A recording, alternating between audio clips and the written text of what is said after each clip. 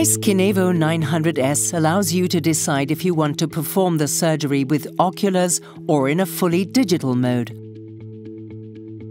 The large working distance of ZEISS KINEVO 900S, which ranges from 200 to 625 millimeters, enables the surgeon to assume an ergonomic position while seated and standing, while at the same time providing a clear view of the monitor above the patient.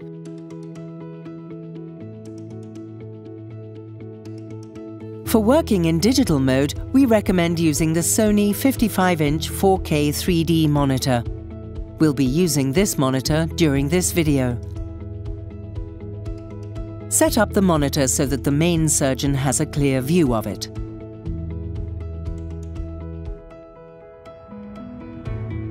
Before connecting ZEISS KINEVO 900S with the Sony monitor, make sure both devices are turned off. There are different ways of connecting ZEISS KINEVO 900S with the external 4K 3D monitor. This will depend on the version of your monitor. In this video, we will use the Sony monitor that comes with a 12G SDI interface. The cable needs to be plugged into input 1 on the monitor and to the SDI connection port 11 on ZEISS KINEVO 900S. For connection with the current version of the Sony monitor via a quad SDI interface or other external monitors, refer to the instructions for use in the ZEISS IFU library.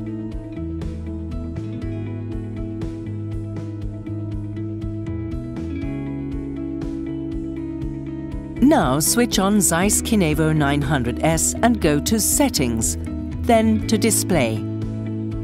Choose Output SDI. The system will automatically recognize which port is being used. This example uses the single 12G interface. Here you can see the image resolution. Select the color profile between BT709 or BT2020 and decide whether to view the image on the external monitor in 2D or 3D.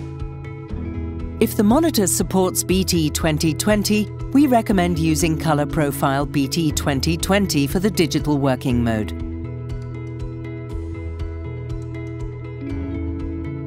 For certain applications or depending on the type of surgery, the image can be rotated by 180 degrees on the system monitor as well as on the external monitor.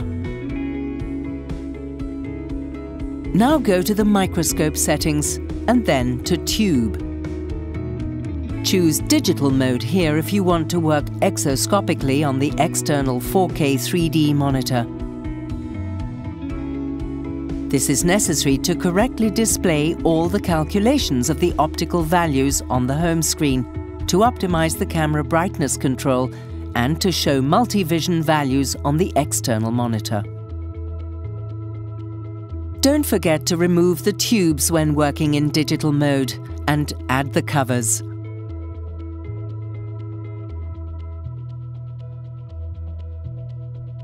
We now go to the Sony monitor. Ensure the monitor is connected to the power supply. Push the green power button on the top of the stand column and the black switch on the monitor located on its left bottom corner. With the ZEISS KINEVO 900S, the monitor is controlled via the cable. The monitor is set automatically to optimal settings for the system, meaning all image settings are controlled by the ZEISS KINEVO 900S.